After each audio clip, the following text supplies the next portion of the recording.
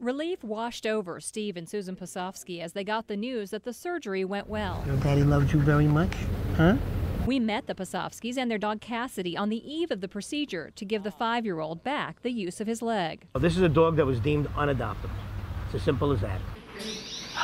During the 4-hour operation, surgeons attached a titanium implant to the dog's lower leg bone. We let the bone rest and grow, merge with the implant for, a 3-month period or so it takes for that implant to be firmly anchored.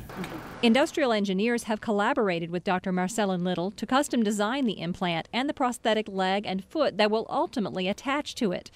Cassidy's surgery is the result of more than 3 years of work, but NC State developers' hope is to take this technology from pets to people. The other thing for humans is that we think that we can actually make it cheaper in the future, and these will be custom made and not having off-the-shelf components. These will be specific for one patient. Cassidy may be discharged from the hospital as early as tomorrow, but it will still only be on 3 legs. He'll come back in about 3 months to be fitted with the final prosthesis. At NC State Vet School, I'm Julie Henry, NBC 17 News.